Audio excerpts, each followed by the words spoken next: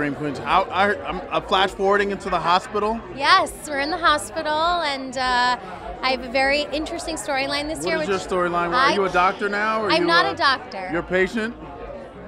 Possibly. I mean, it's a hospital. You're like a doctor, a patient, or a janitor. There you go. I'm not a doctor. So, I mean, all my Grey's Anatomy dreams are not going to come true this year on Scream Queens. God.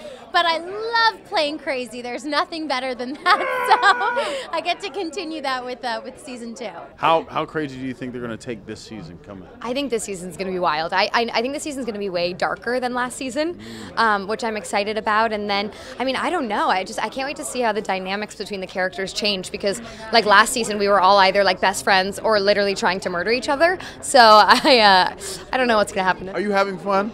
You know I am. I'm having a blast. I'm trying to figure out if I can get some more information on Scream Queens while I'm here, because they don't tell us nothing on our I heard show. it skipped. Yeah, it skipped a little bit of time. So now I'm a doctor. Dean Munch now owns a hospital. She completely switched careers.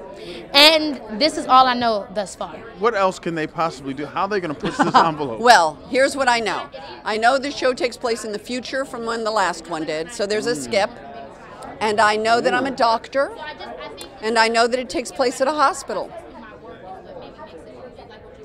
She's learning to be a doctor, as Chanel number 3 would. How else would she progress? She's studying to be a doctor, of course. I'm just scared because so many sharp things in the hospital, so many places to get killed. Right? It's a good thing, or not, depending on who you are. And then there's so many like sharp things in the hospital to kill people with, and I mean, I think I clean did up enough blood with. killing in season 1, so I feel like she's done with the killing. But You we'll think see. so? I mean, I hope so. Or just the crazy side, denying the killing. I don't know. It was a lot of hard work that she put into season 1. I think it's hilarious that this season she's like, I swear, you guys, it's really not me. So we'll see what happens. Anybody on your hit list who would you like to kill on the show? Nobody. Good answer, but I think you're like maybe, I don't know. No. No one. No one. You can kill them, they can come back to life. No. There's going to be blood everywhere. It's probably going to be really disgusting. That's how Ryan likes it. So it'll be really disgusting and really funny.